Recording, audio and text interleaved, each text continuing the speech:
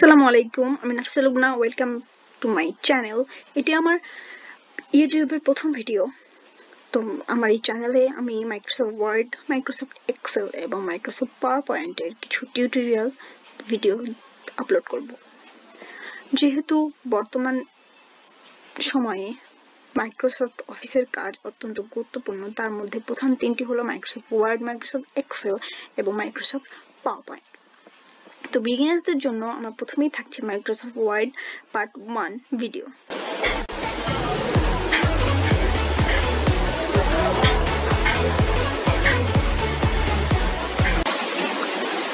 তো প্রথমে শুরু করছি কোন বাটনগুলোকে কি বলা হয়।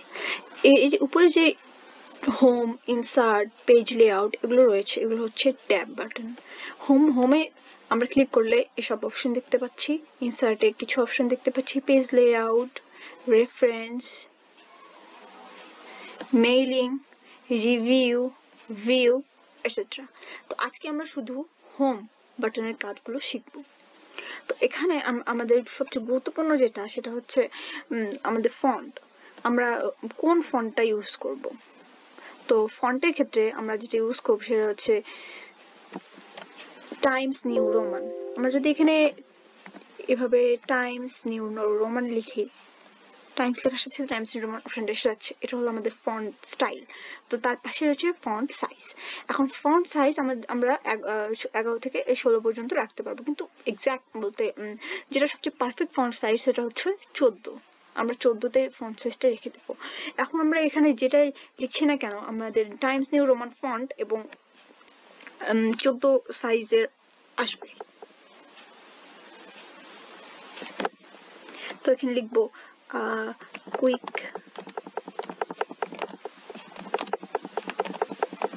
brown fox jumps over the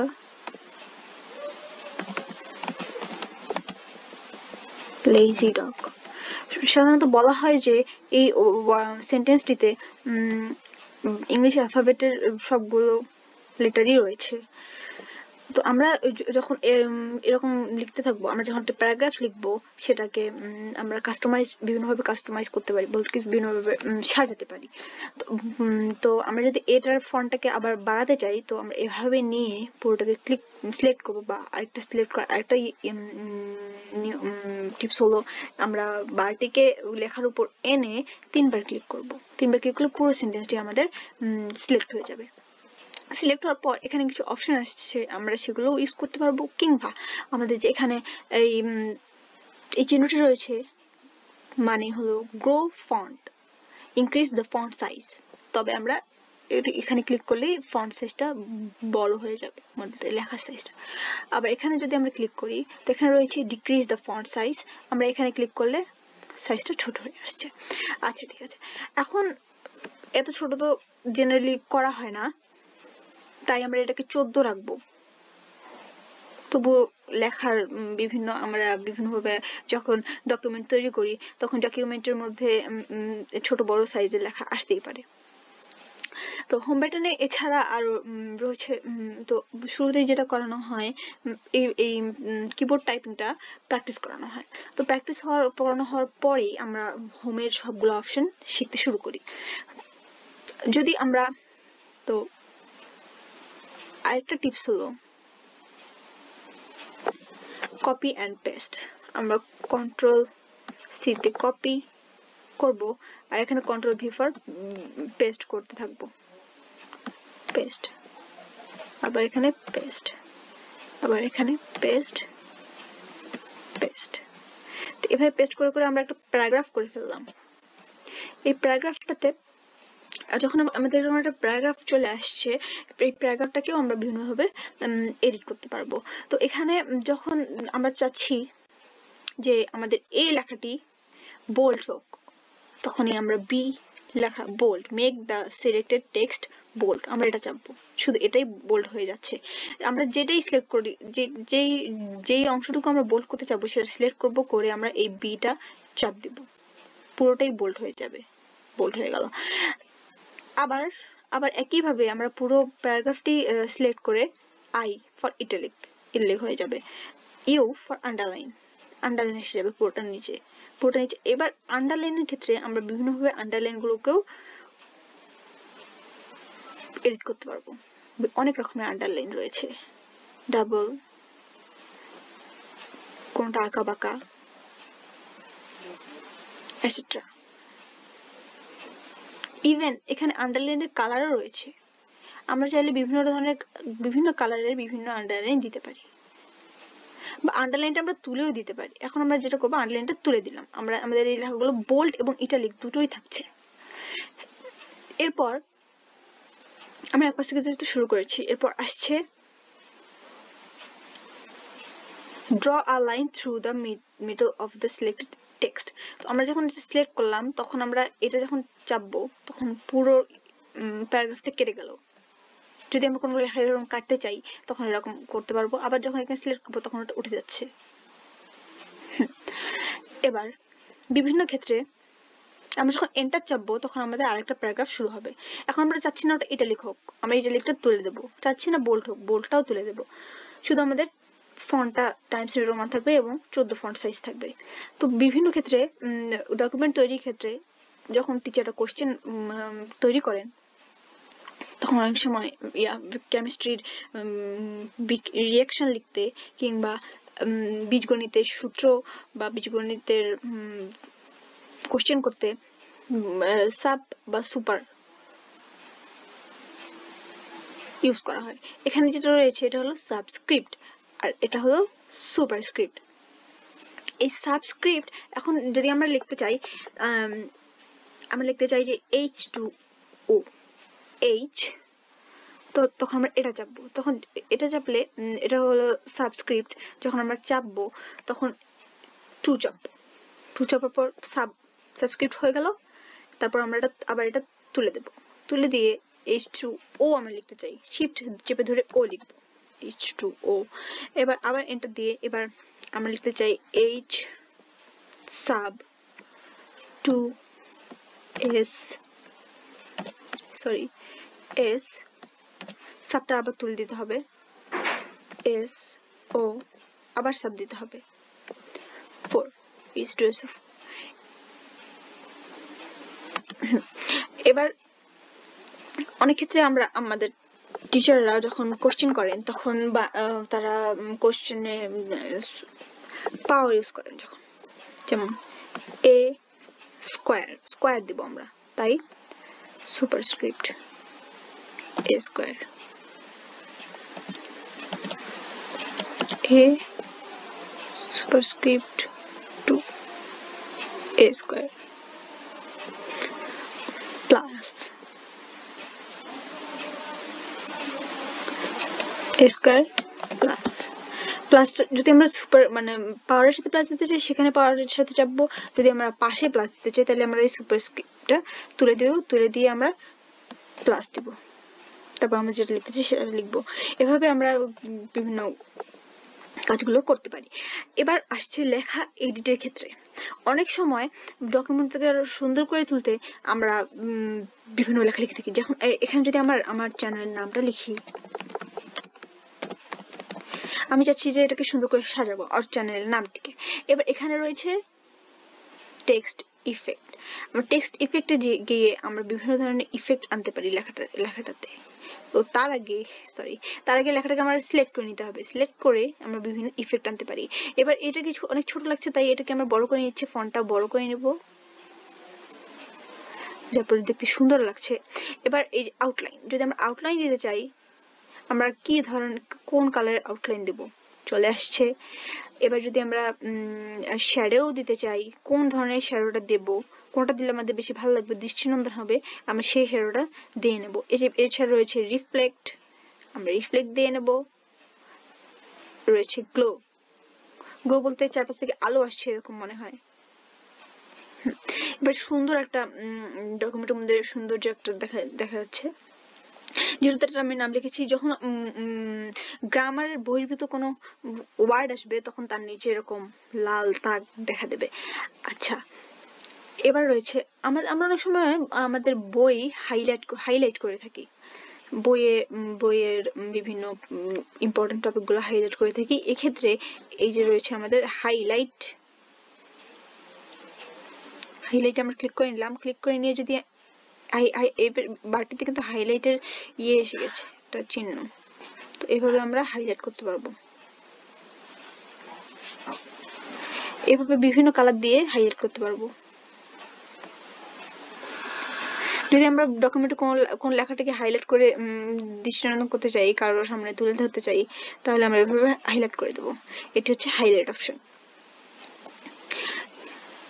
so তারপর রয়েছে একই ওই কালার গ্রেডিয়েন্ট। ওই একইভাবে আমরা আগে কোনো একটা লেখাকে সিলেক্ট করবো, সিলেক্ট করে আচ্ছা আমরা আরেকটা কপি করে নিই। কন্ট্রোল সি তে কপি। আমরা এবার যেখানে দিতে চাইবো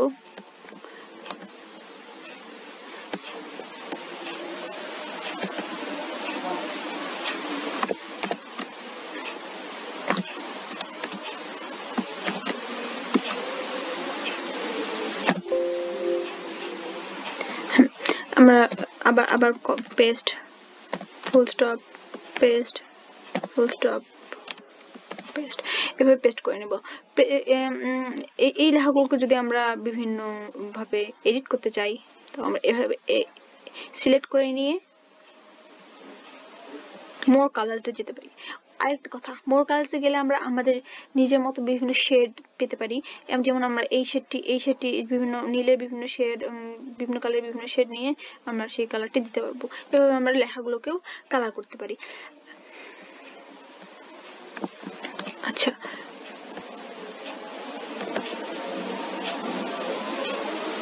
হাইলাইট গেল, কালার গেল। এবার এখানে যেটা আসছে বিভিন্ন আমরা লেখা সুন্দর করার জন্য এমনিতে নর্মালিও বিভিন্ন লেখা লিখতে আমরা বিভিন্ন বুলেট ইউজ করে থাকি। বুলেটগুলোতে যদি আমরা এই বুলেট অপশনটাকে ক্লিক করি, বিভিন্ন ধরনের বুলেট এখানে অটোমেটিকলি চলে আসছে। আমার ফেভারিট বুলেট এটা। এবার বুলেটটাও অন্যরকম এসে গেল। আচ্ছা, এন্টার চাপি যাতে ওরকম না আসে। বুলেট আগে যেই আমাদের ইফেক্টটা ছিল সেটাই বারবার চলে আসছে। নর্মাল তো দিব। নর্মালে চাপলে আমার তো চলে এসছে। আবার কিন্তু আমাদেরকে ফন্টটা চেঞ্জ করতে হবে, টাইমস নিউ রোমান আর 14।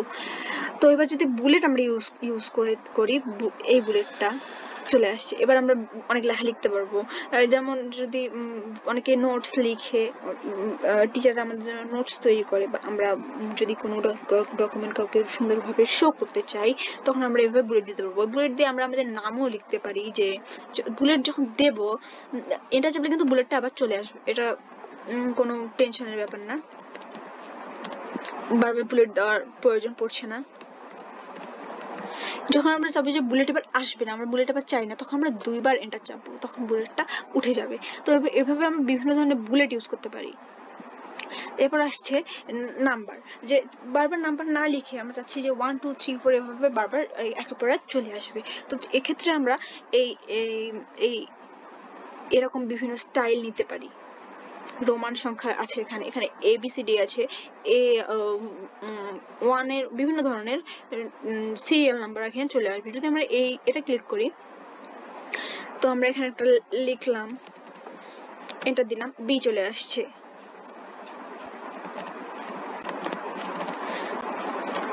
এভাবে চলে আসবে। যদি আমরা 2 বার এন্টার ক্লিক করি, তাহলে আমাদের ওই অপশনগুলো চলে যাবে। এবার এর পাশে আসছে মাল্টি লেভেল লিস্ট। তো মাল্টি লেভেল লিস্টের ক্ষেত্রে যেটা হচ্ছে it's one types of MCQ questions type. আমরা যদি এটা চাপি, সি আসলো। এখন সি এ আমরা একটা কোশ্চেন লিখলাম,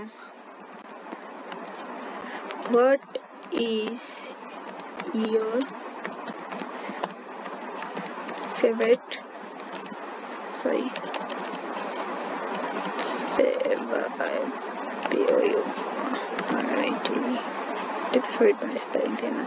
favorite color। তো আমরা যখন এটা যাবো, সরি, উপস।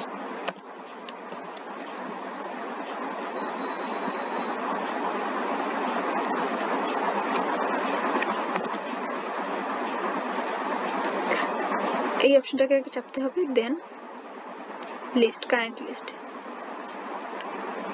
Control V, control V, EFG চলে আসছে।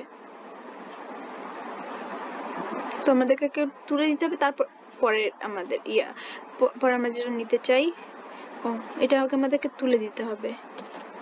হ্যাঁ, তুলে দিয়েছি। একটা পর একটা কিন্তু পেজ আসতে থাকবে, মাইক্রোসফট ওয়ার্ডের ক্ষেত্রে একটা পর একটা শীট সেকে বলা হচ্ছে পেজ। তো আমরা যখন এটা চাপবো, তখন এরকম এখানে অনেক ধরনের অপশন রয়েছে। এই যে এরকম আমরা যেরকমটা চাইবো সেটাই চলে আসবে। যদি আমরা এরকম চাই চ্যাপ্টার 1, হেডিং 1, হেডিং 2, তো আমরা এটা নিজেদের মতো করে নেব। অনেক কিছু লেখার পর যখন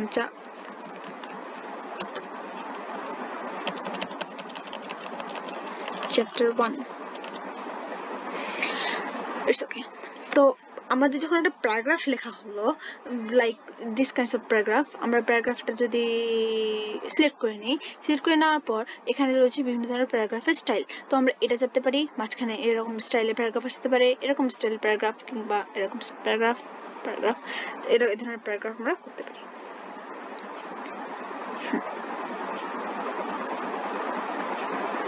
এটা হলো এক একটা প্যারাগ্রাফের মধ্যে যে গ্যাপটা, সেটার জন্য। এটা রয়েছে কালার, যে প্যারাগ্রাফের কালার। আমরা যখন কোনো প্যারাগ্রাফ কালার করবো, তখন এটা পুরোটা সিলেক্ট করে নিব, আর এখানে পুরোটাই আমরা কালার করে দিতে পারি এমন ভাবে যে ওটা হাইলাইট হচ্ছে, যে ওটা একটা বক্সের মধ্যে চলে আসবে এবং ওটা কালার হচ্ছে। হ্যাঁ, এবার বর্ডার। যখন আমরা অনেক একটা লেখা লিখবো,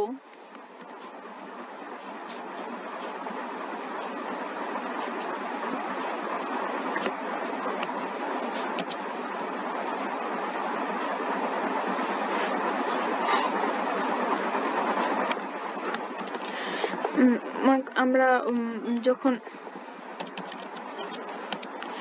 বড় একটা প্যারাগ্রাফ তৈরি করব,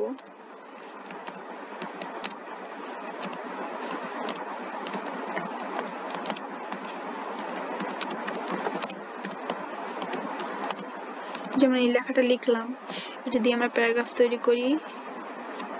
control C for copy, control V for paste, দেন এখানে গিয়ে পেস্ট, পেস্ট, পেস্ট করে আমরা বড় একটা প্যারাগ্রাফ তৈরি করে নিই। এখন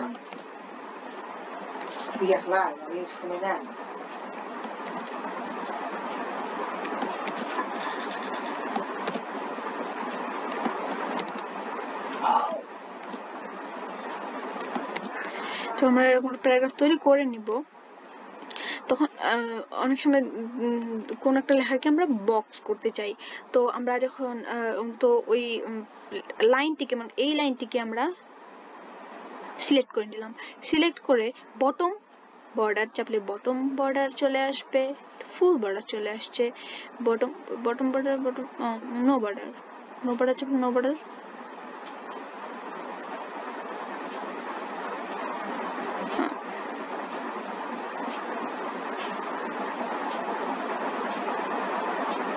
আমরা যে বর্ডারটা চাইবো সেরকম বর্ডার চলে আসবে।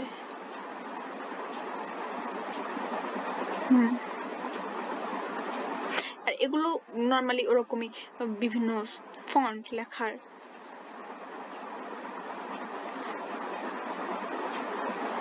ফন্টস, স্পেসিং, এইগুলো কালার, নরমালি আমরা আগে যেগুলো শিখেছি সেগুলো এখানেই রয়েছে। এখন আমরা যদি কোনো ওয়ার্ড খুঁজতে চাই, যে যদি একটা ডকুমেন্টে আমরা কোনো ওয়ার্ড খুঁজতে চাই, তখন এই ফাইন্ডে চাপবো, ফাইন্ড, দেন এখানে সার্চের একটা চলে আসছে অপশন। তখন আমরা কুইক লেখাটি সার্চ করতে চাই, তখন কুইক লেখাটি আমাদের এখানে হাইলাইট হয়ে আসছে, আমরা সহজেই খুঁজতে পারবো। এখন আমরা কুইক লেখাটিকে রিপ্লেস করতে চাই, quick find quick replace with lazy,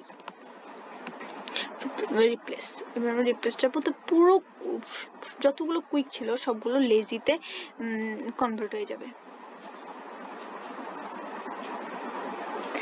so that's all for today. আমরা আজকে শুরুতেই অনেক কিছু শিখে ফেললাম। প্রথম ভিডিওতেই শুরুতেই আমরা হোম বাটনের যতগুলো অপশন ছিল সেগুলো সব শিখে ফেলেছি। আশা করছি সকলে ভালো মতো আয়ত্ত করতে পেরেছেন, আমার কথাগুলো বুঝতে পেরেছেন, আমি যা বোঝাতে চেয়েছি।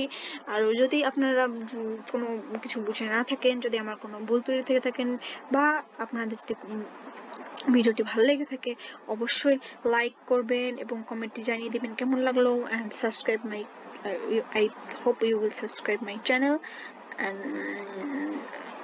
সব লাইক, সাবস্ক্রাইব, শেয়ারের মাধ্যমে আমার পাশে থাকবেন, যেন চ্যানেলটাকে অনেক দূরে নিয়ে যেতে পারি এবং সবাইকে আরো অনেক কিছু শেখাতে পারি।